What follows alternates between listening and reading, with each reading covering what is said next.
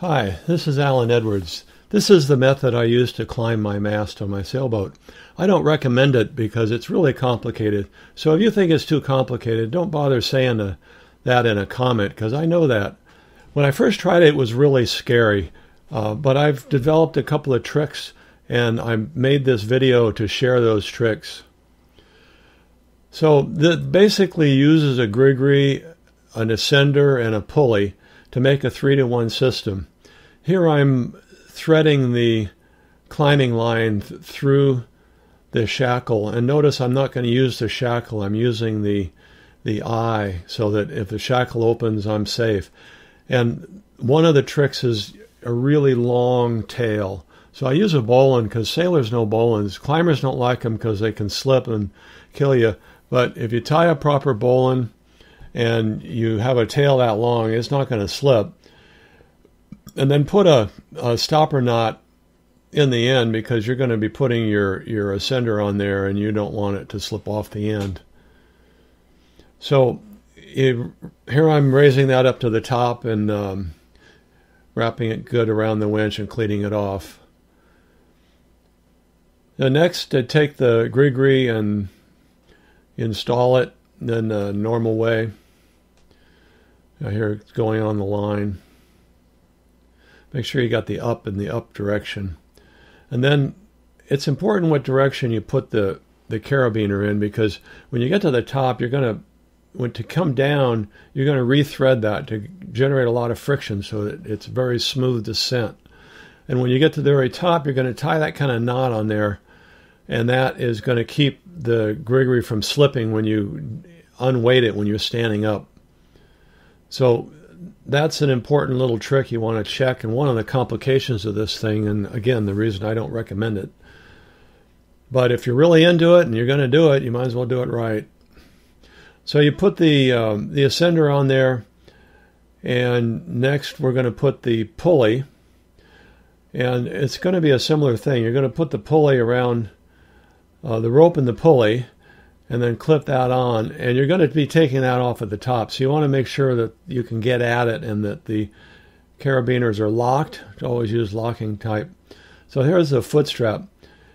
Some people comment I'm overly cautious because I use both a climbing harness and a chair. Well, I don't trust the chair, and the climbing harness is very uncomfortable, so I use both, and I attach one to the chair to my basic climbing there. I climb with the chair, and then the climbing harness is the redundancy. So this system is completely redundant. Now I use a knot. I'm not sure what this thing is. I was taught it at REI. You can use a pressic. This is similar. There's a name for it. This is just easier. You thread it around a few times, and then you wrap it around your safety line a few times, and then you thread it through the end. It's an asymmetric thing, unlike a pressic. But it works really well. It goes up real easy, and if you pull down, it's going to stop you. And then I clip that to my my harness with a carabiner. Again, locking. Make sure you lock them. So I'm going to get the foot straps on next. I purposely don't tell you how long to make the foot straps because this is your setup. It's not mine. And you're going to have to experiment and get it right and be comfortable with it and try it in your garage or somewhere before you go up a mast. So it's pretty easy to go up. You have not quite a 3-to-1 advantage because there's friction, but it's still close. People call it 3-to-1. It's not. You put your feet on I have dual foot straps there. Some people use one. So you can climb, you can stand up and pull at the same time. You're pulling, you've got 3-to-1 on your right hand, you've got 1-to-1 on your left hand, you've got foot, and then the safety line, you can just follow that up. I go about every three pulls, and then I move the safety line up. Nope, I did 4 that time. So we're going to go up this is real time, so it's going to take a while. I apologize for that. A lot of people drop out, but it's pretty interesting. The really interesting stuff is at the top. I should probably give you the number for that. If you go to my website, it just breaks us up into 3 sections and has much better descriptions on it. When I first published this, and you may have gone to the first link, I had this no audio track. Okay, there you can see, I'm starting to see me from the dock going up.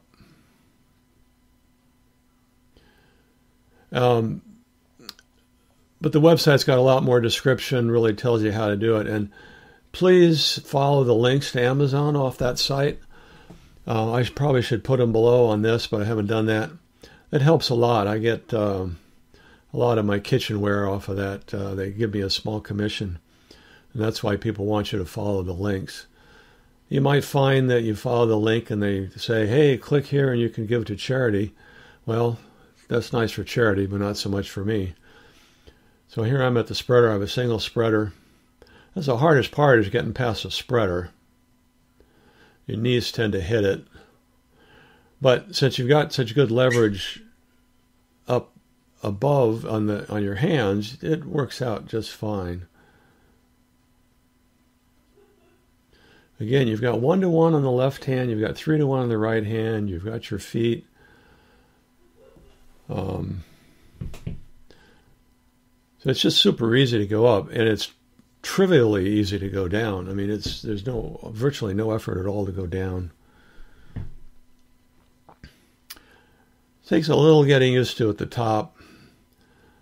Some people complain because I undo the carabiner, but I'll tell you, you've got such weight and it's so loaded, you could get that off of there if you tried. I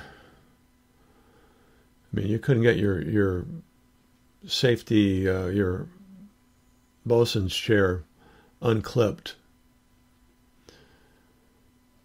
I suppose if you stood up, you could, but why would you do that? So right now, that's the topping lift that I've gotten to, which is pretty high up, so we're getting there. You can see from the view we're getting up there. I must say it takes a while to get used to getting up on the top of a mast, particularly if you've got people on the deck that are walking around. They'll make the boat swing. It doesn't bother me at all now, so you do get used to it. Okay, so we're still going up. And we're getting right at the top. You can see we've gotten to the knot and that line. To get it off to the side because you're going to use it.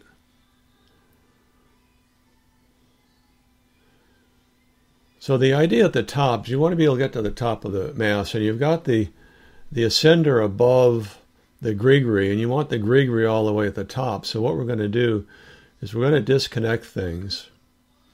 So first we're going to disconnect the pulley,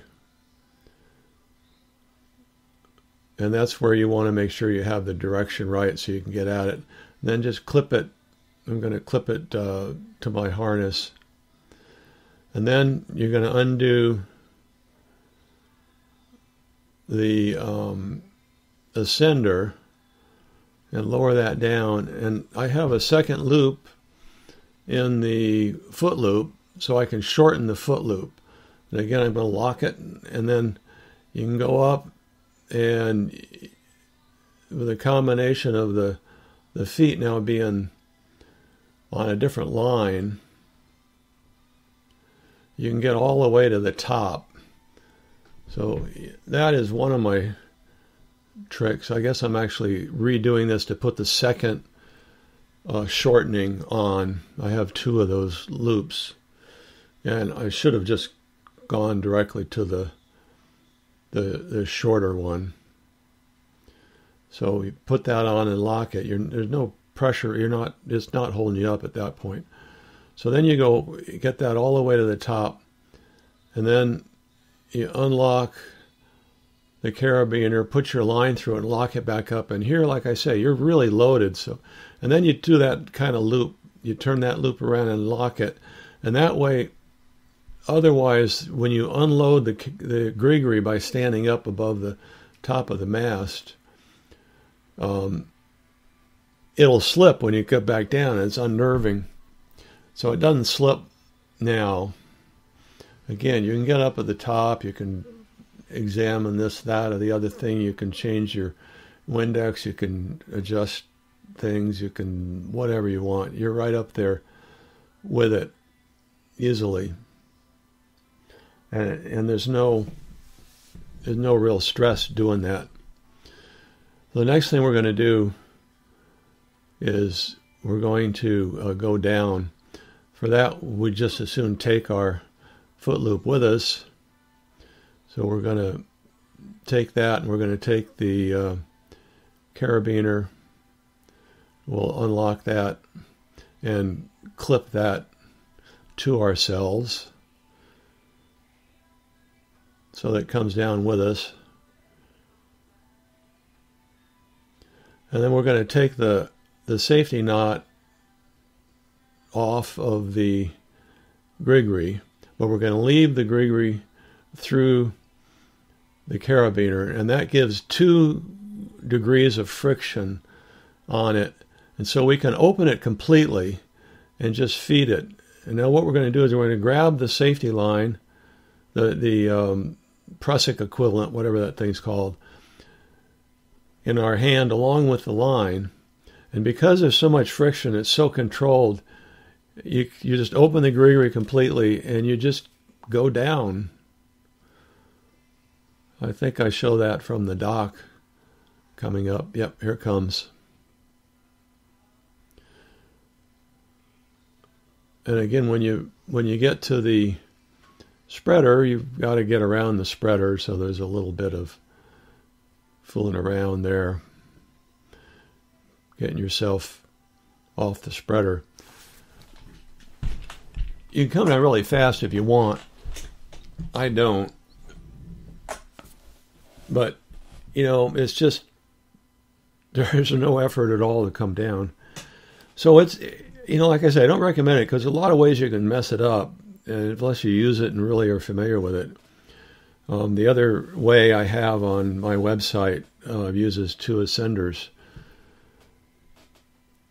But I like this because it's easy. You get down real easy, you can get up easy. It's just complicated, so I don't recommend it.